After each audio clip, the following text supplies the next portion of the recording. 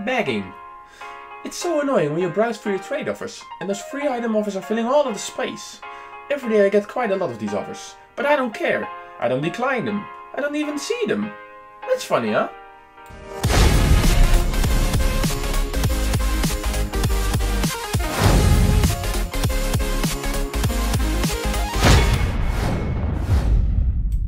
Okay, I'm going to send myself a trade offer.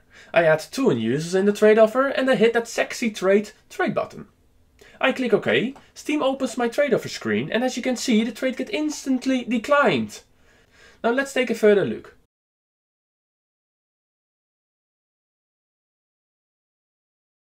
So I went down to my history and I could see this guy just asking only a few unusuals for free.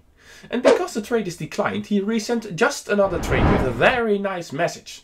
Accept it now. Well, dear beggar, you better ask for a free keyboard first, or a language course, or anything like that. The situation is that he thinks I noticed the trade and declined the trade by myself. But that's not how it works.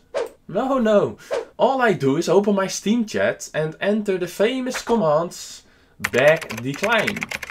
And from now they can send me these thousands of bag offers, but I won't notice one of them. It's relaxing. I see only good trades. Ouch, ouch. Not only good, but at least a lot better. So if you are struggling with these annoying trades, it's time to fix this. You have to set up a Steam bot, which only takes a few minutes. Check out the link in the description. Download the file and extract it with WinRAR.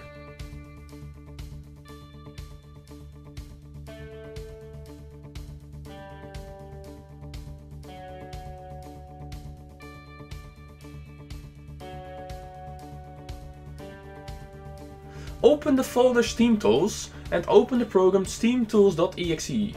The Steam bot is written in Node.js. To run Node.js scripts on your computer you have to install Node.js. Open tab Install Node.js and download the latest version if you don't know what to choose. Run the installation and walk through it like I do.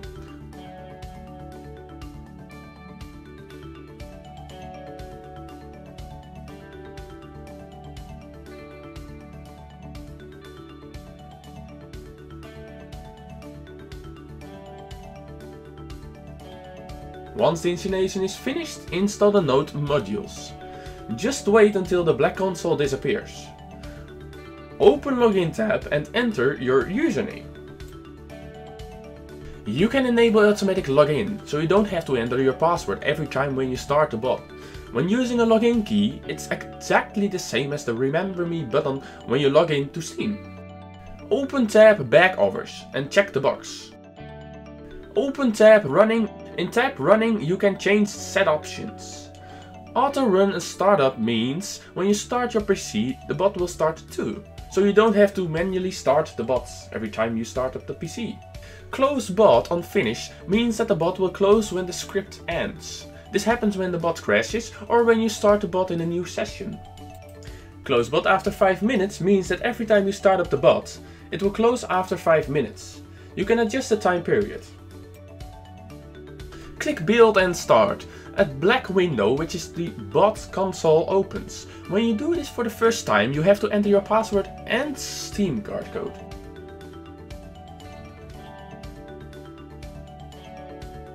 The bot connects with Steam. Now you can test the bot by sending a back offer to your account. The bot instantly declines the trade.